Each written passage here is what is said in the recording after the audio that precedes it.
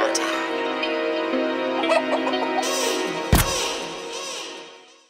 Welcome, everyone. I'm back. Yes, happy bastard New Year to you all. And I hope it's all started very well. Now, I'm actually a little bit sick today. So there is the potential that I might start going to the past, or even I might even go into the future, because I do see things in front of my eyes. But we'll see how we go. And hopefully I can still guide you through this tale.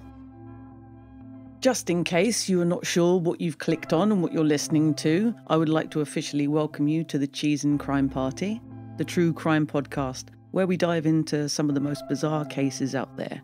And this week, we're bringing you the story of Elisa Lam, a young woman who vanished from the Cecil Hotel in Los Angeles in 2013.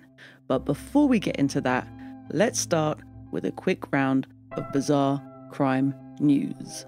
This is from globalnews.ca. A fight over how much mayonnaise is too much has ended in the death of a subway worker in Atlanta, police have confirmed.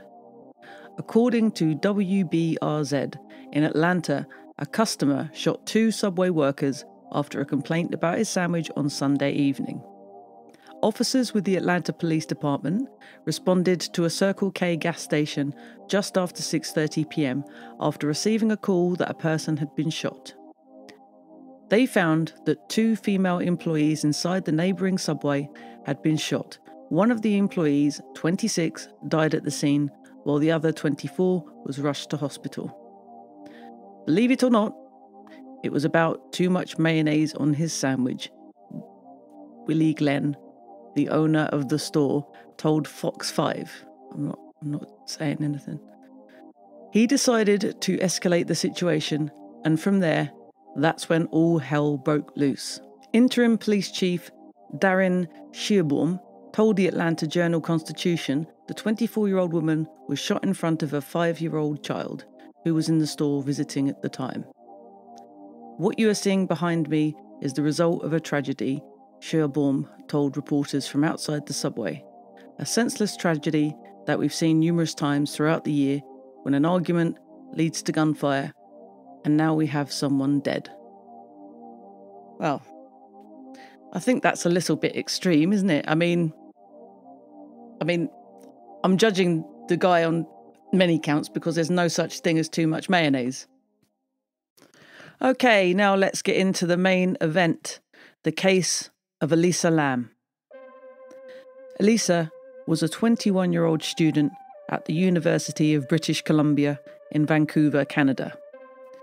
In January 2013, she embarked on a solo trip to California, where she planned to visit friends and tourist attractions. She arrived at the Cecil Hotel in LA on January 26 and checked into room 220. The hotel, which was built in 1927, has a long and storied history. It has been home to a number of notorious guests over the years, including serial killers Richard Ramirez, aka the Night Stalker, an all-round mad bastard, and Jack Unterweger, also mad bastard, who killed sex workers. The hotel was also the last known location of the Black Dahlia, aka Elizabeth Short, before she was brutally murdered in 1947. See episode 3 for more on that one. Do it. Not now though, in a bit. Exactly a bit after this one. Good human. Stay. On the evening of January 31st, Elisa's friends and family became concerned when they couldn't reach her. They contacted the hotel and asked them to check on her. The hotel staff found her room empty and her belongings untouched. Elisa was officially reported missing on February 1st. The Los Angeles Police Department launched an investigation into Elisa's disappearance and released security footage of her last known movements. The footage, which was captured by the hotel's elevator cameras, shows Elisa appearing to be in distress and gesturing wildly as she interacts with someone or something off camera. The footage quickly went viral and sparked a number of theories and speculation about what might have happened to Elisa. One interesting detail, which will become more apparent later on, is that Elisa's mobile or cell phone was missing from her room. It's unclear if it was taken by her or if it was left behind. Either way, it made it difficult for investigators to track her movements or communicate with her. The hotel's water supply was also a point of interest in the case. A few weeks before Elisa's disappearance, the hotel had experienced issues with its water supply, including low water pressure and strange tastes and odours. Some people speculated that Elisa may have ingested something from the water, which could have led to her behaviour in the security footage. Despite an extensive search and numerous leads, Elisa was not found. Then on February 19th, a guest at the hotel reported a strange taste in the water coming from the tap in their room. Hotel staff investigated and found Elisa's naked body inside the water tank on the roof of the building, meaning that hotel guests were not only bathing, but drinking the water her body had been decomposing in. The cause of death was determined to be accidental drowning, and there was no evidence of foul play. However, the circumstances surrounding Elisa's death and the location of her body have led to many theories and speculation. Some people believe that she was suffering from a mental illness and may have climbed into the water tank in a state of psychosis. Others think that she was murdered and her body was placed in the water tank to cover up the crime. The LAPD conducted a thorough investigation, but they were unable to find any evidence to support these theories. The case remains open, but it has been classified as an accidental drowning. Despite the official ruling, the case of Elisa Lam continues to fascinate people and has spawned a number of theories and conspiracy theories. Some people believe that she was the victim of a serial killer, while others think that she was killed by the hotel itself, which they believe is haunted by the ghosts of past guests. One of the more out there theories was that she was playing something called the elevator game. This creepy ritual involves visiting several floors in an elevator. The player starts on the 4th floor, then goes down to the 2nd, up to the 6th, down to the 2nd again, up to the 10th, and finally down to the 5th. They are not supposed to get out on any of these floors. According to the legend, a mysterious woman will get into the elevator on the 5th floor, but the player must not look at or interact with her. They must then press the button for the 1st floor. If the elevator goes down, the player must leave the building and not look back. If it goes up to the 10th floor, it is believed that the player will enter a new dimension. Some people believe that Elisa's strange behaviour in the elevator, including pressing multiple buttons as she entered, suggests that she was participating in this game. Another very odd fact in all of this, and going back to her cell phone, is that she continued to post to Instagram after her body was discovered, months afterwards.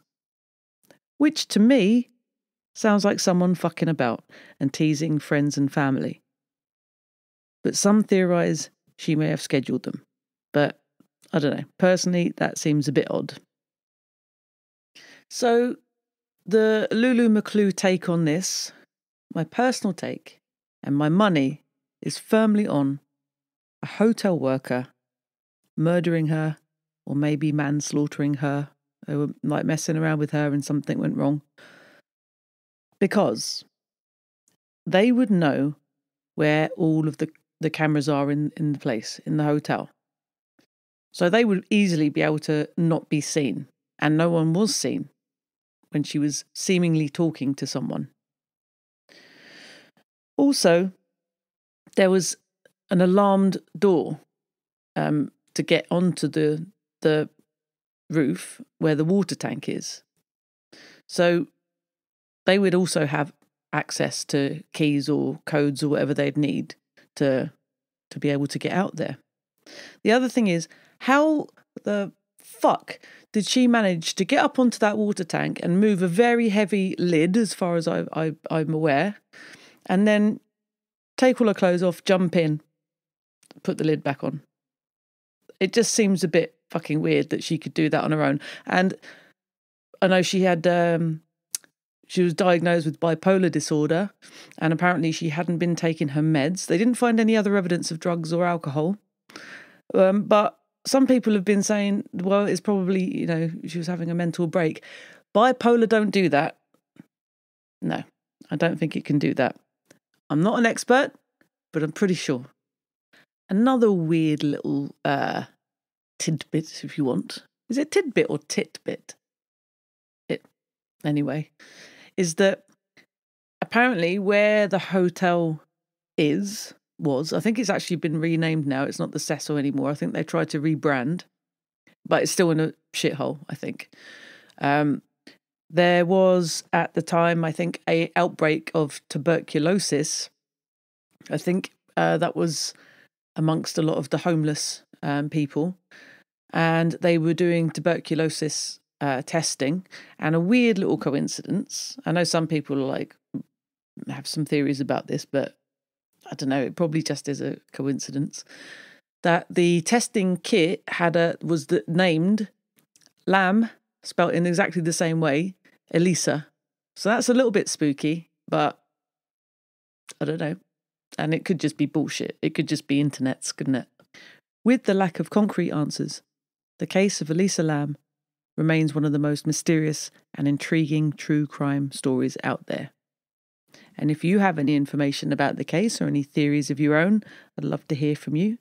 You can find me on social media at the links below this episode wherever you're listening. Smash the ever-loving shite out of those buttons.